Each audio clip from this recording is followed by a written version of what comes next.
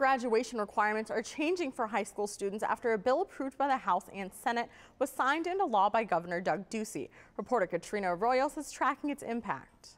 Well, Tweelon, that law makes Arizona the first state in the nation to require high school students to pass a civics exam in order to graduate. I spoke with students from Tempe's Corona del Sol High School about the new requirement.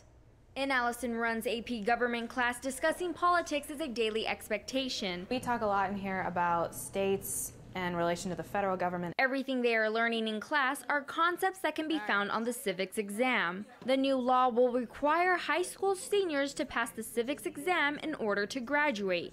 It was supported by legislation for the impact it would have on students. That might enhance their civic awareness and then ultimately their civic engagement. That seemed to us to be an important thing. These seniors in Miss Runn's class are part of the school program We the People that focuses on U.S. government. How many of you think you could pass the test?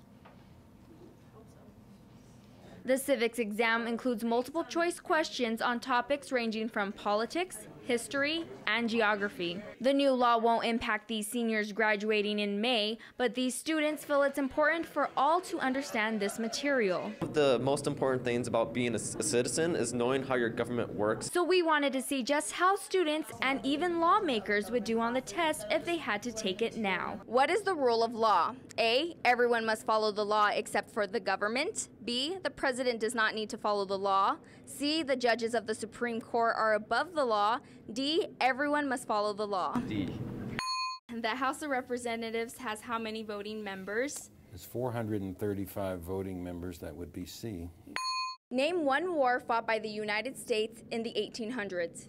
A, Indian-American War. B, Spanish-American War. C, Canadian-American War. D, Gulf War. Is it A? Students need to pass the test with a minimum of 60% correct. Exams are available online for free to test your knowledge. Students graduating with the class of 2017 can get a head start and begin studying. These are 3 questions from a sample test that we'll give you the answers to right after the break. Number 1, what is the supreme law of the land? Number 2, what is an amendment? Number 3, who is in charge of the executive branch? Welcome back. Before the break, we showed you 3 sample questions from the civics test that future high school students will have to pass before graduation. We asked you to take a look at these questions and test your own U.S. civics knowledge. Now, here's a look at your answers. First, the Constitution is the supreme law of the land. Then, an amendment is a change or addition to the Constitution. And for the last one, the president is in charge of the executive branch. To find more questions, you can go to CronkiteNewsOnline.com.